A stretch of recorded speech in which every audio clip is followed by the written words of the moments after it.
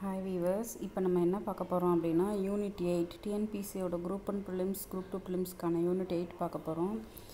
நம்ம அதில் இப்போ எல்லோரும் பார்த்திங்கன்னா நான் ஃபஸ்ட்டு யூனிட் 9 போட்டுட்ருந்தேன் இல்லையா. இப்போ எல்லோரும் பார்த்திங்க அப்படின்னா யூனிட் 8 தான் அதிகமாக எல்லாம் படித்து கவர் பண்ணி முடிச்சிருக்காங்க. ஸோ நான் யூனிட் 8கையும் யூனிட் 9 ரெண்டையுமே சைட் பை சைட் போடலான்னு ஐடியாவில் இருக்கேன். ஸோ யூனிட் 8 அதில் ஃபஸ்ட்டு 6th இருக்கு இல்லையா, சிக்ஸ்த்து ஸ்டாண்டர்டோட டேர்ம் 1ல் தமிழ்நாட்டின் பண்டைய நாகரிகங்கள், ஸோ அது பார்க்க போகிறோம். ஸோ தமிழ்நாட்டோட வரலாறு, தமிழ்நாட்டோட தொல்பொருள் கண்டுபிடிப்புகள், ஸோ தமிழ்நாடு சம்மந்தமாக எங்கெங்கே என்னென்ன வருதோ அது எல்லாமே இன்னும் யூனிட் 8க்கு நம்ம படிக்கணும். ஸோ ஃபஸ்ட்டு நான் 6th ஸ்டாண்டர்ட் சோஷியல் சயின்ஸ்லேருந்து ஸ்டார்ட் பண்ணியிருக்கேன். தமிழ்நாட்டின் பண்டைய நாகரிகங்கள்னு எடுத்துக்கிட்டிங்க அப்படின்னா, ஸோ இது ஒரு கான்வர்சேஷன் மாதிரி கொடுத்துருக்காங்க. ஸோ நம்ம இங்கேருந்து பார்ப்போம். உலகத்திலேயே மிக தொன்மையான நாகரிகம் எதுன்னு பார்த்தீங்க அப்படின்னா மெசபடோமியா நாகரிகம். ஸோ அதான் இங்கே சொல்லியிருக்காங்க. உலகத்திலே மிக தொன்மையான நாகரிகம் எதுன்னு பார்த்தீங்க அப்படின்னா மெசபடோமியா நாகரிகம். ஸோ அது எத்தனைனா 6500 ஆண்டுகளுக்கு முற்பட்டது. ஸோ நான் இவ்வளோ நாளாக எக்ஸ்பிளைன் பண்ணதெல்லாம் ரொம்ப ஃபாஸ்ட்டாக எக்ஸ்பிளைன் பண்ணியிருப்பேன். ஸோ நான் இனிமேல் வீடியோஸ் 4-5 வீடியோஸ் போட்டாலும் சரி, நான் கொஞ்சம் ஸ்லோவாக எக்ஸ்பிளைன் பண்ணலான் இருக்கேன். உலகின் மிக தொன்மையான நாகரிகம் எதுன்னு பார்த்தீங்க அப்படின்னா மெசபடோமியா நாகரிகம். இது 6500 ஆண்டுகளுக்கு முற்பட்டது அப்படின்னு சொல்லியிருக்காங்க. ஸோ இங்கே பாருங்கள், காஞ்சிபுரம், மாமல்லை மேப்பில் கொடுத்துருக்காங்க பாருங்கள், அரிக்கமேடு, பூம்புகார், உறையூர், கரூர், இதெல்லாம் என்னென்னா பண்டைய நகரங்கள், பண்டைய துறைமுகங்கள். ஸோ பண்டைய நகரங்கள் எதுன்னு பார்த்தீங்க அப்படின்னா க்ரீன் கலரில் கொடுத்துருக்குது எல்லாமே. பண்டைய நகரங்கள்னால் காஞ்சிபுரம், அதுக்கப்புறம் உறையூர், கரூர், கொடுமணல். உறையூரும் கரூரும், காஞ்சிபுரம், மதுரை, கீழடி, கொடுமணல், இதெல்லாம் பண்டைய நகரங்கள். துறைமுகங்கள் அப்படின்னு எடுத்துக்கிட்டிங்க அப்படின்னா மாமல்லை, அரிக்கமேடு, பெண்ணையாறுக்கிட்ட இருக்க பாருங்கள் அரிக்கமேடு, பூம்புகார், அதுக்கப்புறம் பார்த்திங்க அப்படின்னா தொண்டி, அழகன்குளம், காயல்பட்டினம், கொர்க்கை, இதெல்லாம் ஸோ கீழே வரும். ஸோ அது இங்கே முன்னாடியே மேப்பில் பார்த்துக்கோங்க. மாமல்லை, அரிக்கமேடு கீழே அப்படியே வந்தீங்கன்னா பூம்புகார் கீழே அப்படியே தொண்டி, அழகன்குளம், காயல்பட்டினம், கொர்க்கை. ஸோ ஒவ்வொரு ஆறுலையும் வைகை ஆறில் என்ன இருக்குதுன்னு பாருங்கள், தொண்டியும் அழகன்குளமும் இருக்குது வைகை ஆறில். தாமிரபரணினா காயல்பட்டினமும் கொர்க்கையும் இருக்குது. தாமிரபரணியில் என்ன இருக்குது, காயல்பட்டினம், கொர்க்கை. வைகை ஆறில் என்ன இருக்குதுன்னு பாருங்கள், தொண்டி, அழகன்குளம். அதுக்கப்புறம் பார்த்திங்க அப்படின்னா பெண்ணையாறில் அரிக்கமேடு இருக்குது. பாலாறில் மாமல்லையும், இங்கே பூம்புகார் இருக்குது. காவிரி ஆறில் பூம்புகார். உறையூர், திருச்சி, இந்த எல்லாமே நியர்பை தானே இருக்குது. இங்கே பாருங்கள், பூம்புகார் இருக்குது காவிரி ஆறில், பெண்ணையாறில் அரிக்கமேடு இருக்குது, பாலாறுனா மாமல்லை, காஞ்சிபுரம், இதெல்லாம். ஸோ இது நல்லா ஞாபகம் வச்சுக்கோங்க. இப்போ பார்த்திங்க அப்படின்னா மெசபடோமியா அப்படிங்கிற நாகரிகம் தான் உலகின் மிக தொன்மையான நாகரிகம். 6500 ஆண்டுகளுக்கு முற்பட்டது அப்படின்னு சொல்கிறாங்க. சரி, இப்போ என்ன சொல்லியிருக்காங்கன்னு பார்த்தீங்கன்னா, ஸோ இதில் ஏதாவது இம்பார்ட்டன்ட் இருக்கான்னு பார்த்துக்கோங்க. ஸோ இதில் எதுவும் அந்தளவுக்கு இம்பார்ட்டன்ட் எதுவும் இல்லை, சும்மா ஒரு ஜஸ்ட்டு கான்வர்சேஷன் தான் கொடுத்துருக்காங்க. தமிழினியும் ஆசிரியை குழந்தைகள்லாம் பேசிக்கிற மாதிரி. ஹரப்பா, மொஹஞ்சதரோ ஆகியவற்றை போல் தமிழகத்துலேயும் தொன்மையான நகரங்கள்லாம் இருக்குது அப்படின்னு சொல்கிறாங்க. அந்த நகரங்களில் பார்த்திங்க அப்படின்னா மதுரை, காஞ்சி, பூம்புகார் ஆகியவை மிகவும் புகழ்பெற்றவை. ஸோ ஹரப்பா, மொஹஞ்சதரோ ஆகியவற்றை போல் தமிழகத்துலேயும் என்ன இருக்குது அப்படின்னா தொன்மையான நகரங்கள் இருக்குது அப்படின்னு சொல்கிறாங்க. இந்த நகரங்களில் பார்த்திங்க அப்படின்னா மதுரை, காஞ்சி, பூம்புகார் இதெல்லாமே ரொம்ப புகழ்பெற்றவை. என்ன சொல்கிறாங்க அப்படின்னா மதுரை, காஞ்சி, பூம்புகார் இதெல்லாம் புகழ்பெற்றவை. இதற்கான சான்றுகளை நம்மளோட பண்டைய தமிழ் இலக்கியங்கள்லேருந்தும், அயல்நாட்டு பயணிகளோட பயண குறிப்புகள்லேருந்தும், தொல்லியல் கண்டுபிடிப்புகள்லேருந்தும் நாம் பெற முடியும் அப்படின்னு சொல்கிறாங்க. ஸோ பண்டைய தமிழ் இலக்கியங்கள்லேருந்தும், அயல்நாட்டு பயணிகளோட பயண குறிப்புகள்லேருந்தும், தொல்லியல் கண்டுபிடிப்புகள்லேருந்தும் நம்ம பெற முடியும் அப்படின்னு சொல்கிறாங்க. அதாவது என்ன சொல்லியிருக்காங்க அப்படின்னா, ஹரப்பா, மொஹஞ்சதரோ இருக்கு இல்லையா, ஹரப்பா, மொஹஞ்சதரோ எப்படி நமக்கு நார்த்து சைடு இருக்கோ அதே மாதிரியே தமிழகத்துலேயும் நிறைய பழமையான நகரங்கள் இருக்குது. ஸோ அதெல்லாம் என்னென்னு பாருங்கள். பண்டைய நாகரிகங்கள் இப்போ மேப்பில் பார்த்தீங்க இல்லையா, அதான் மதுரை, காஞ்சி, பூம்புகார். ஸோ இதுதான். ஸோ இதற்கான சான்றுகளை நம்மளோட பண்டைய தமிழ் இலக்கியங்கள்லேருந்தும், அயல்நாட்டு பயணிகளோட பயண குறிப்புகள்லேருந்தும், தொல்லியல் கண்டுபிடிப்புகள்லேருந்தும் நம்ம பெற முடியும் அப்படின்னு சொல்கிறாங்க.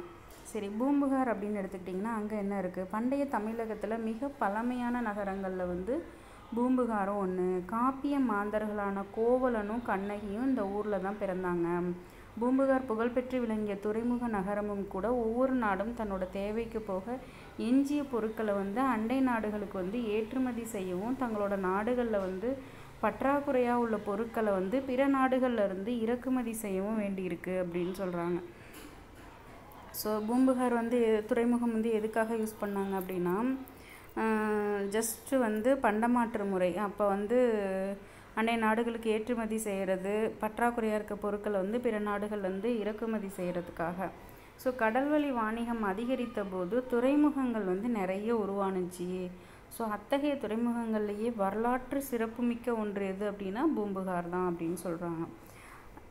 வங்காள விரிகுடா கடலின் கரையில் அமைஞ்சிருக்கு. இது காவிரி ஆறு கடலோடு கலக்கும் இடத்துல தற்போதைய மயிலாடுதுறை கிட்ட இருக்குது. பூம்புகார் எப்படி இருக்குது, நம்ம இப்போ நான் காட்டினேன் இல்லையா, கரூர், அந்த இடத்துல கரூர், உறையூர், பூம்புகார்னு இருந்தது இல்லையா மேப்பில். ஸோ இது எங்கே இருக்குது, காவிரி ஆறு கடலோடு கலக்கும் இடத்துல தற்போதைய மயிலாடுதுறைக்கு பக்கத்தில் இருக்குது அப்படின்னு சொல்கிறாங்க. சரி, பூம்புகாரும் துறைமுகமும் இந்த நகரத்துக்கு புகார், காவிரிப்பட்டினம் போன்ற பெயர்களும் இருக்குது அப்படின்னு சொல்கிறாங்க.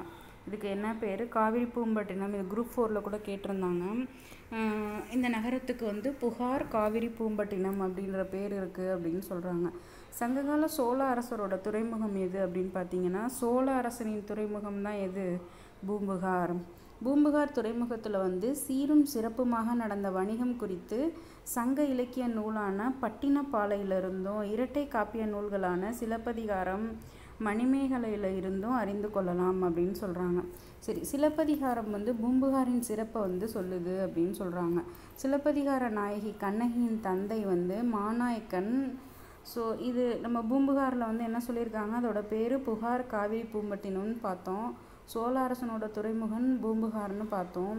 பூம்புகார் துறைமுகத்தில் சீரும் சிறப்புமாக வணிகம் நடந்ததாக சொல்கிறாங்க. பட்டினப்பாலையில் இரட்டை காப்பிய நூல்களான சிலப்பதிகாரம், மணிமேகலையிலிருந்து இதோட சிறப்பை அறிஞ்சிக்கலாம். சங்க இலக்கிய நூலான பட்டினப்பாலையிலிருந்தும் இரட்டை காப்பிய நூல்களான சிலப்பதிகாரம், மணிமேகலையிலிருந்தும் வணிகம் பற்றி தெரிஞ்சுக்கலாம் அப்படின்னு சொல்லியிருக்காங்க.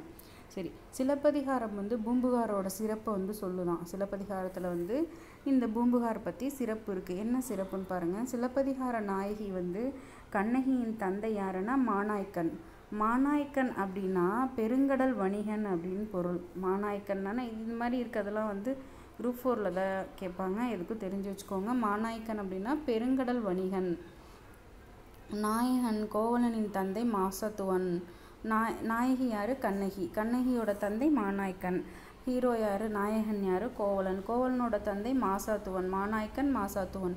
மாசாத்துவன் என்றால் பெருவணிகன். அதே தான், அது பெருங்கடல் வணிகன், இது பெருவணிகன். ஸோ இதில் பெருவணிகர்களும் பெருங்கடல் வணிகர்களும் நிறைந்த பகுதியை பூம்புகார் இருக்குது அப்படின்னு சொல்கிறாங்க. இங்கே வணிகம் செய்ய கிரேக்கம், ரோம் உள்ளிட்ட பல நாடுகளை சேர்ந்த வணிகர்கள் வந்துக்கிட்டே இருப்பாங்க. ஸோ தொடர் வணிகத்தின் காரணமாக இவர்கள் பலர் பூம்புகார் நகர்களையே வச்சிட்ருக்காங்க அப்படின்னு சொல்கிறாங்க. ஸோ வெளிநாட்டவர் குடியிருப்புகளும் இங்கே நிறைய வந்தது. இங்கே பல்வேறு மொழிகளும் பேசப்பட்டுச்சு. கப்பல்ல இருந்து பார்த்திங்க அப்படின்னா சரக்குகளை இறக்கி வைக்கிறதுக்கும் ஏற்றத்துக்கும் சில மாதங்கள் ஆகுங்கிறதுனால அயல்நாட்டு வணிகர்கள்லாம் இங்கே இருக்கிற மக்கள்கிட்ட உறவாடி வாய்ப்புகள் நிறைய உருவானுச்சு. ஸோ பூம்புகார் மக்கள் வெளிநாட்டவர் மொழிகளை தெரிஞ்சு வச்சுருந்தாங்க. ஸோ அயல்நாட்டவரும் தமிழ் மொழியை தெரிஞ்சுக்கிட்டாங்க. இதனால் பண்டமாற்றங்களோடு கூடவே மொழி மாற்றமும் ஏற்பட்டுச்சு அப்படின்னு சொல்கிறாங்க. ஸோ சிந்தனை பரிமாற்றமும் பண்பாட்டு கலப்பும் பூம்புகார்னால தான் நிகழ்ந்துச்சான். ஸோ பூம்புகார் நகரத்து வணிகர்கள் நேர்மைக்கும் நாணயத்துக்கும் பெயர் பெற்றவர்களாக இருந்தாங்க. மிகச்சரியான விலைக்கு பொருட்களை கொடுத்தாங்க. கூடுதலான விலைக்கு பொருளை விற்பது தவறான செயல்னு அவங்க நினச்சாங்க. பட்டினப்பாலை ஆசிரியர் கடியலூர் உருத்திரங்கண்ணனார் இருக்கார் இல்லையா, கடியலூர் உருத்திரங்கண்ணனார் பொ.ஆ.மு. 2ஆம் நூற்றாண்டை சேர்ந்தவர். இதிலிருந்தே புகார் நகரின் தொன்மையை நம்ம தெரிஞ்சுக்கலாம். ஸோ கடல் வழியாக குதிரைகளை இறக்குமதி செய்யப்பட்டன. கடல் வழியாக என்ன பண்ணாங்க, கடல் வழியாக குதிரைகள் இறக்குமதி செய்யப்பட்டன. கருமிளகு தரைவழி தடங்கள் வழியே இறக்குமதி ஆணுச்சு. என்னென்னா குதிரைகள் இறக்குமதி பண்ணுறாங்க, மிளகு இறக்குமதி பண்ணுறாங்க, வடமலையில் இருந்து தங்கம் இறக்குமதி பண்ணுறாங்க. மெருகூட்டப்பட்ட மீண்டும் அயல்நாட்டுக்கு இங்கே தங்கம் வந்து அங்கேருந்து இறக்குமதி பண்ணிவிட்டு திருப்பி இங்கேருந்து எக்ஸ்போர்ட் பண்ணுறாங்க மெருகூட்டி. ஸோ மேற்கு தொடர்ச்சி மலையிலேருந்து எங்கெங்கேருந்து என்னென்ன வந்ததுன்னு பாருங்கள். குதிரை இறக்குமதி பண்ணியிருக்காங்க. அப்புறம் கருமிளகு வந்து தரை வழியாக இறக்குமதி பண்ணுறாங்க. வடமலையிலேருந்து தங்கம்மா. அதுக்கப்புறம் மேற்கு தொடர்ச்சி மலையிலேருந்து என்ன வருது, சந்தனம் வருது. ஸோ இதெல்லாம் வந்து ரொம்ப இம்பார்ட்டன்ட். ஒவ்வொரு லைனையும் உன்னிப்பாக படிக்கணும். இதில் வந்து என்ன சொல்லியிருக்காங்க, மேற்கு தொடர்ச்சி மலையிலேருந்து சந்தனமும், தென்கடல் எந்தெந்த பகுதியிலேருந்து என்னென்ன வருதுன்னு பாருங்கள். தென்கடல் பகுதியிலேருந்து முத்தும், கிழக்கு பகுதியிலேருந்து பவளமும், ஈழத்தில் இருந்து உணவுப் பொருட்களும் இறக்குமதி. ஸோ எந்தெந்த சைடு என்னென்னா மேற்கு தொடர்ச்சி மலையிலேருந்து சந்தனம் வருது, தென்கடல் பகுதியிலேருந்து முத்தும், கிழக்கு பகுதியிலேருந்து பவளமும் வருது அப்படின்னு சொல்கிறாங்க. சவுத் அப்படின்னா முத்து, கிழக்கு ஈஸ்ட் அப்படின்னா பவளம், ஈழம் இலங்கையிலேருந்து என்ன வருது, இலங்கையினாலே ஜென்ரலாக நமக்கு வந்து எப்படி இருக்கும், சாப்பாடு ரொம்ப டேஸ்ட்டாக இருக்கும். ஸோ அந்த மாதிரி ஞாபகம் வச்சுக்கலாம். ஈழத்திலிருந்து உணவுப் பொருட்கள் வந்து இறக்குமதி ஆகுது அப்படின்னு சொல்கிறாங்க. அடுத்து வந்து பார்த்திங்க அப்படின்னா மேற்கு தொடர்ச்சி மலை அப்படிங்கும்போது அங்கே நிறைய சந்தன மரம்லாம் இருக்கும் அப்படி ஞாபகம் வச்சுக்கலாம். கடல் அப்படின்னா தென்கடல் பகுதி அப்படிங்கும்போது முத்துப்பா அங்கே நிறைய இருக்கும், முத்துப்பா.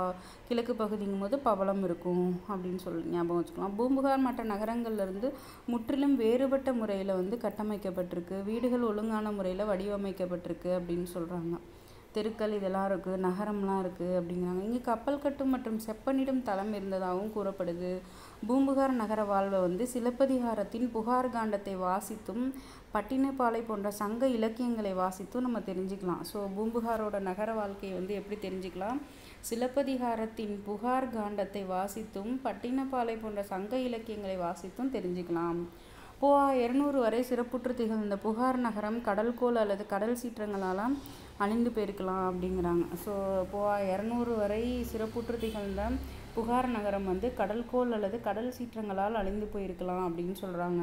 பூம்புகார் நகரில் இன்றைக்கும் இது தெரியும் அப்படின்னு சொல்கிறாங்க. ஸோ என்ன சொல்லியிருக்காங்க அப்படின்னா, கடல் சீற்றங்களால் புகார் நகரம் வந்து அழிஞ்சிருக்கும் அப்படின்னு சொல்லியிருக்காங்க. இப்போ பூம்புகார் பார்த்தாச்சு இல்லையா. அடுத்து மதுரை இந்தியாவில் உள்ள மிக பழமையான நகரங்களில் வந்து மதுரையும் ஒன்று. ஸோ இப்போ நம்ம என்னென்ன பார்த்துட்ருக்கோம்னா, மதுரை, பூம்புகார், அடுத்து இன்னொரு நகரம் பார்ப்போம். இந்தியாவில் உள்ள மிக பழமையான நகரங்களில் மதுரை ஒன்று. சங்கம் வளர்த்த நகரம் என்று பெயர் பெற்றுள்ளதுலேருந்து இது தொன்மையை புரிந்துக்கலாம் அப்படின்னு சொல்கிறாங்க. இங்கே மதுரையில் தானே சங்கங்கள் வளர்த்தாங்க, இடைச்சங்கம், கடைச்சங்கம். ஸோ அதனால் இது வந்து தொன்மையானது. ஸோ பண்டைய காலத்தில் வந்து மதுரையை வந்து முறையே பாண்டியர்களும் சோழர்களும் களப்பிரர்களும் ஆட்சி செஞ்சிட்டு இருந்தாங்க. இடைக்காலத்தில் வந்து பிற்கால சோழர்களும் பிற்கால பாண்டியர்களும் அவர்களை தொடர்ந்து நாயக்கர்களும் ஆட்சி செஞ்சுட்டு வந்தாங்க. இதன் விளைவாக பண்பாட்டு கலப்பு வந்து நிகழ்ந்தது அப்படின்னு சொல்கிறாங்க. அதுக்கப்புறம் வந்து பார்த்திங்க அப்படின்னா வணிகம் வந்து நல்லா செழித்து வளர்ந்ததாக சொல்கிறாங்க. வணிகம் இதற்கான சான்றுகள் வந்து என்ன அப்படின்னு பார்த்திங்க அப்படின்னா, மதுரைக்கு அருகில் உள்ள கீழடியில் நடத்தப்பட்ட அகழ்வாய்வில் இதெல்லாம் கிடச்சிருக்கு அப்படின்னு சொல்கிறாங்க. பண்பாட்டு கலப்பு வந்து நிகழ்ந்தது, வணிகம் நிறையா செழித்து வந்ததுதான் மதுரையில். மதுரைக்கு பக்கத்தில் வந்து பார்த்திங்கன்னா கீழடி இருக்கு இல்லையா. ஸோ கீழடி எங்கே இருக்குன்னா மதுரைக்கு பக்கத்தில். ஸோ கீழடியில் வந்து அகழ்வாயில் வந்து இந்த பூம்புகார் பற்றி நிறைய கண்டுபிடிச்சிருக்காங்க. தூங்கா நகரம்னு தான் மதுரையை சொல்லுவோம் இல்லையா, அதான் இங்கே சொல்லியிருக்காங்க. சங்கம் அமைத்து தமிழை வளர்த்த பெருமை வந்து யாருக்கு இருக்குது அப்படின்னு பார்த்தீங்கன்னா மதுரைக்கு இருக்குது. ஸோ கடைச்சங்க காலத்தில் தமிழ் பணி செய்த புலவர்கள் வந்து 49 பேர். கடைச்சங்க காலத்தில் வந்து தமிழ் பணி செய்தவங்க யார் அப்படின்னா 49 பேர். கிழக்கு கடற்கரையில் அமைந்திருந்த தொண்டி இருக்கு இல்லையா.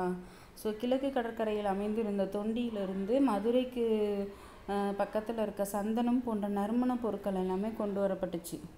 தொண்டி நம்ம மேலே பார்த்தோம் இல்லையா, தொண்டி, கொற்கை இதெல்லாம். ஸோ அது வந்து என்னென்னா கிழக்கு கடற்கரையில் அமைங்க. அங்கேருந்து தான் வந்து என்ன கொண்டு வராங்க, சந்தனம், நறுமண பொருட்கள்லாம் கொண்டு வராங்க. ஸோ பண்டைய இஸ்ரேல் இருக்குது பாருங்கள். பண்டைய இஸ்ரேல் அரசர் சாலமன் முத்துக்களை வந்து உவரி என்னும் இடத்துல வந்து இறக்குமதி செய்கிறாரு. பாண்டியர் வந்து பாண்டியர் துறைமுகமான கொற்கைக்கு அருகில் உள்ள எங்கே இருக்குது அப்படின்னா உவரிங்கிறது வந்து பாண்டியர் துறைமுகம் கொற்கைக்கு பக்கத்தில் இருக்குது உவரி. பண்டைய இஸ்ரேல் அரசர் சாலமோன் வந்து முத்துக்களை வந்து உவரிங்கிற இடத்துலேருந்து இறக்குமதி செய்கிறாரு. உவரிங்கிற இடத்துலேருந்து இறக்குமதி செய்கிறாரு. பாண்டியர் துறைமுகமான கொற்கைக்கு பக்கத்தில் என்ன இருக்குது, உவரி இருக்குது. ரோமானிய நாணயங்கள் தயாரிக்கும் தொழிற்சாலை வந்து எங்கே இருக்குது, மதுரையில் இருக்குது. நாலங்காடி, அல்லங்காடி என்ற 2 வகை அங்காடிகள் மதுரையில் இருந்திருக்கு அப்படின்னு சொல்கிறாங்க.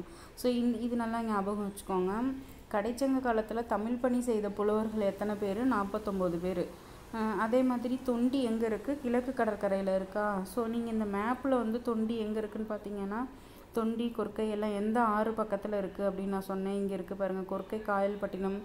தொண்டி வந்து வைகை ஆறு பக்கத்தில் இருக்கும், கொர்க்கை வந்து தாமிரபரணியில் இருக்கும். ஸோ இதில் வந்து பார்த்திங்க அப்படின்னா கிழக்கு கடற்கரையிலேருந்து அமைந்திருந்த தொண்டியிலேருந்து மதுரைக்கு அருகில் சந்தனம் வந்து தொண்டியிலேருந்து சந்தனம் எடுத்துகிட்டு வந்திருக்காங்க. அடுத்து இஸ்ரேல் அரசர் சாலமன் வந்து முத்துக்களை வந்து உவரிங்கிற இடம், உவரி எங்கே இருக்குது, பாண்டியர் துறைமுகமான கொர்க்கை பக்கத்தில் தான் உவரி இருக்குது. அங்கே தான் வந்து சாலமன் இஸ்ரேல் அரசர் வந்து முத்துக்களை வாங்கிட்டு போவார். நாலங்காடி அல்லங்காடி அப்படின்னு சொல்லிட்டு 2 வகை அங்காடிகள் வந்து மதுரையில் இருந்துச்சான். ஸோ நாலங்காடி அப்படின்னா நாள் அப்படின்னா பகல் பொழுது, அல்லங்காடி அப்படின்னா இரவு பொழுதில் இயங்கக்கூடிய கடைகள் எல்லாமே அல்லங்காடி அங்காடி அப்படின்னு சொல்கிறாங்க. ஸோ இரவு பகல் வேறுபாடு இல்லாமல் உயிர்ப்புள்ள நகரமாக மதுரை வந்து இருக்கிறதுனால அதை தான் வந்து என்ன சொல்கிறாங்க அப்படின்னா தூங்கா நகரம் அப்படின்னு சொல்கிறாங்க. தூங்கா நகரம் அப்படின்னு பெண்கள் வந்து எந்தவித பயமுமின்றி இரவு நேரத்தில் வந்து அல்லங்காடியில் வந்து பொருட்களை வந்து வாங்கிட்டு போகிறாங்க அப்படின்னு சொல்கிறாங்க. அந்த அளவுக்கு பாதுகாப்பானதாக மதுரை நகர் வந்து இருக்குது அப்படின்னு சொல்கிறாங்க. பெண்கள் வந்து எந்தவித பயமுமின்றி இரவு நேரத்தில் வந்து அல்லங்காடியில் வந்து பொருட்களை வாங்கிட்டு போகிறாங்க. அந்த அளவுக்கு பாதுகாப்பானதாக மதுரை நகர் இருக்குது அப்படின்னு சொல்கிறாங்க. பிற நாட்டு நாணயங்களும் மதுரையில் வந்து அச்சடிக்கப்படுது அப்படிங்கிறாங்க. ஸோ மதுரையின் புகழுக்கு வந்து ஒரு சான்று இருக்குது. பிற நாட்டு நாணயங்கள் வந்து மதுரையில் வந்து அச்சடிக்கிறாங்களாம். புகழ்பெற்ற கிரேக்க வரலாற்று ஆசிரியரான மெகஸ்தனிஸ் இருக்கார் இல்லையா, மெகஸ்தனிஸோட குறிப்புகளில் வந்து மதுரையை பற்றிய தகவல்கள் வந்து நிறைய இருக்குது. என்னன்னு பார்த்தீங்க அப்படின்னா மௌரிய வம்ச அரசரான சந்திரகுப்தரின் அமைச்சரான சாணக்கியர் இருக்கார் இல்லையா, அவர் வந்து மதுரையை பற்றி தன்னோட அர்த்த சாஸ்திரத்தில் வந்து சொல்லியிருக்காரு. கிரேக்க வரலாற்று மெகஸ்தனிஸ் குறிப்புகளில் வந்து மதுரையை பற்றி இருக்குது. மதுரை நகரை சுற்றிலும் இருந்த அகழியில் வந்து யானைகள் கூட செல்லும் அளவுக்கு அகலமான சுரங்க பாதைகள் வந்து இருந்ததாக சொல்லியிருக்காங்க. ஸோ இது ஒரு தகவல். அடுத்து வந்து காஞ்சி. இப்போ என்னென்ன பார்த்தோம், பூம்புகார் பார்த்தோம், மதுரை பார்த்தோம். நெக்ஸ்ட்டு வந்து காஞ்சி. பண்டைய நகரங்களில் ஒன்று காஞ்சி. கல்வி கற்பதற்கான இடத்தினை பள்ளி என்று அழைக்கிறோம். ஸோ இந்த பள்ளிகள் வந்து காஞ்சி நகரத்துலாம் முதல்ல ஏராளமாக இருந்தது. ஸோ சமணர்கள் அமைத்த பள்ளிகளில் சமண மாணவர்களும் புத்த விகாரங்களில் வந்து புத்த மாணவர்களும் படிச்சுட்டு இருந்தாங்க. ஸோ நாலந்தா பல்கலைக்கழகத்தில் பயின்ற சீன வரலாற்று ஆசிரியர் யுவான் சுவாங், இது வந்து நம்ம நிறைய இதில் ஹிஸ்ட்ரியிலே பார்த்துருப்போம். கூடுதல் படிப்புக்காக காஞ்சியில் வந்து அவர் வந்து கடிகைக்கு வந்து வந்திருந்தார். யுவான் சுவாங் வந்து காஞ்சிக்கு வந்து கடிகைக்கு வந்திருந்தார் அப்படின்னு சொல்கிறாங்க. சமண பள்ளிகள் புத்த பள்ளிகள்லாம் இருக்குது. புகார் அப்படின்னா இது வந்து ரொம்ப தகவல் பேலை இம்பார்ட்டன் என்னன்னு பாருங்கள். புகார் அப்படின்னா துறைமுக நகரம், மதுரைனா வணிக நகரம், காஞ்சினா கல்வி நகரம். ஸோ நகரங்கள்லேயே சிறந்தது எதுன்னு பார்த்தீங்க அப்படின்னா காஞ்சி அப்படின்னு சொல்கிறாங்க. இது யார் சொன்னது அப்படின்னா காளிதாசர். ஸோ கல்வியில் வந்து கல்வியில் கரையில்லாத காஞ்சி என்று நாயன்மார்களுள் முதன்மையானவரான திருநாவுக்கரசர் வந்து காஞ்சி நகரை சொல்லியிருக்காரு. என்னென்னா கல்வியில் கரையில்லாத காஞ்சி அப்படின்னு திருநாவுக்கரசர் சொல்லியிருக்காரு. புத்தகயா, சாஞ்சி போன்ற 7 இந்திய புனித தலங்களுள் காஞ்சியும் ஒன்று என சீன வரலாற்று ஆசிரியர் யுவான் சுவாங் வந்து சொல்கிறாராம். என்னென்னா புத்தகயா, சாஞ்சி, ஸ்துபி அதெல்லாம் இருக்கு இல்லையா, 7 இந்திய புனித ஸ்தலங்கள் இருக்குது பாருங்கள், அதில் காஞ்சி கூட ஒன்று அப்படின்னு சொல்லிட்டு யுவான் சுவாங் சொல்கிறாரு.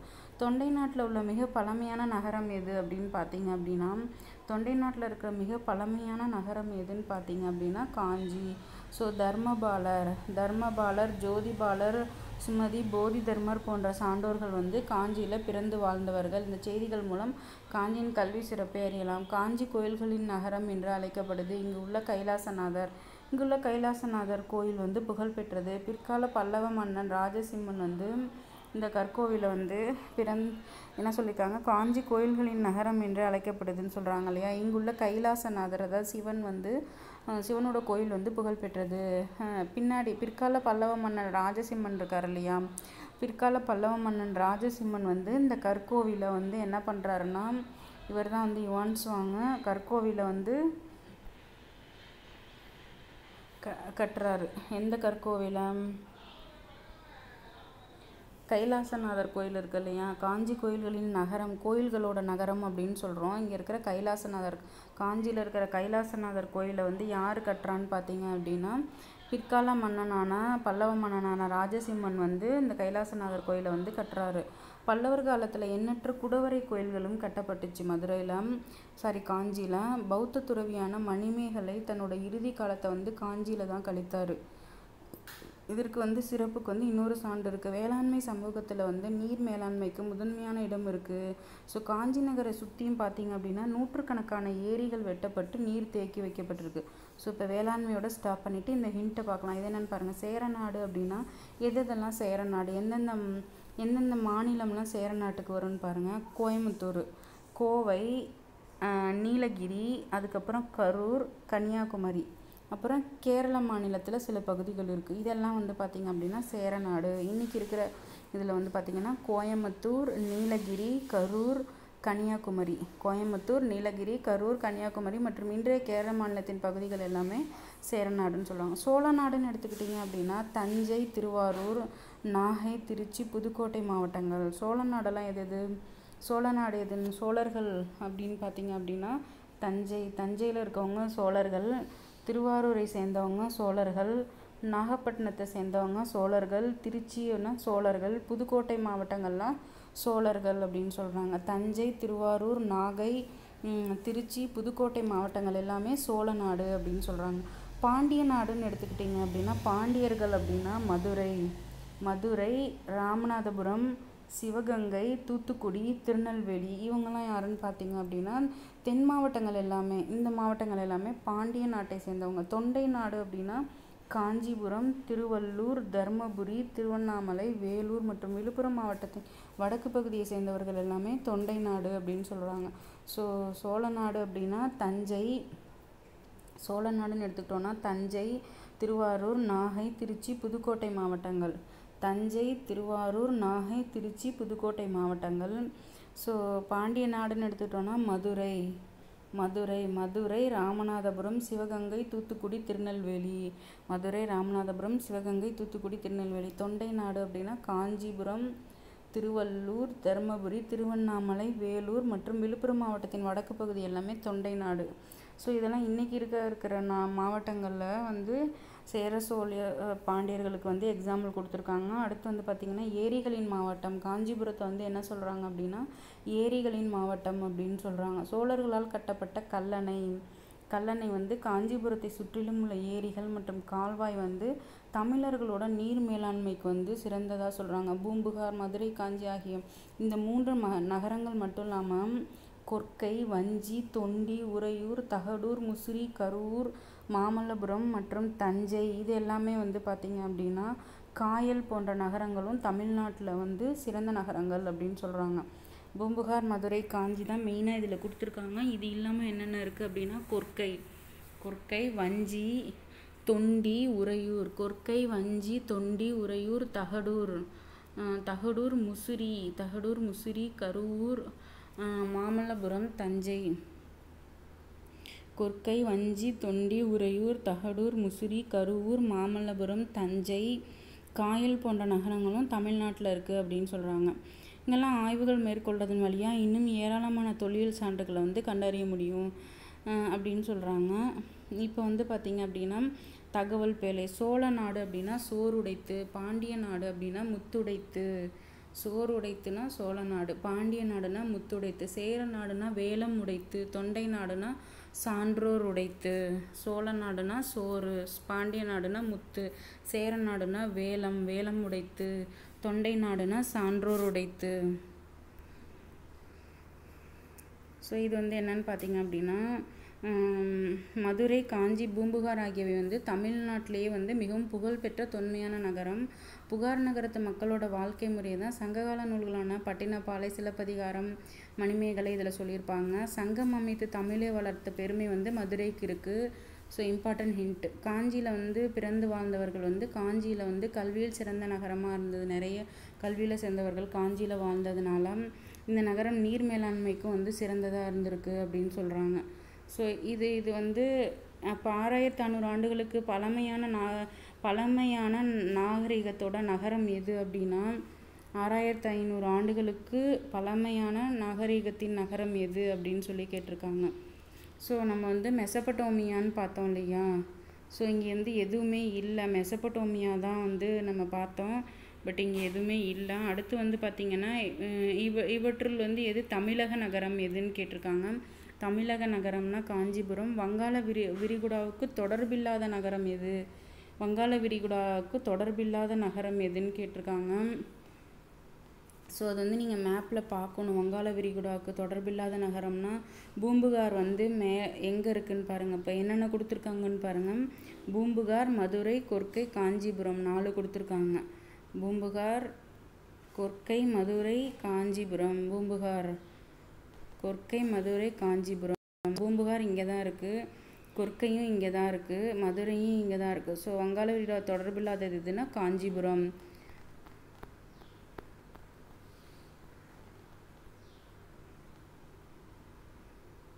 நெக்ஸ்ட் வந்து பார்த்திங்க அப்படின்னா தமிழர்களோட நீர் மேலாண்மை விளக்குவது எது? தமிழர்களோட நீர் மேலாண்மை விளக்குவது காஞ்சிபுரம் ஏரிகள்.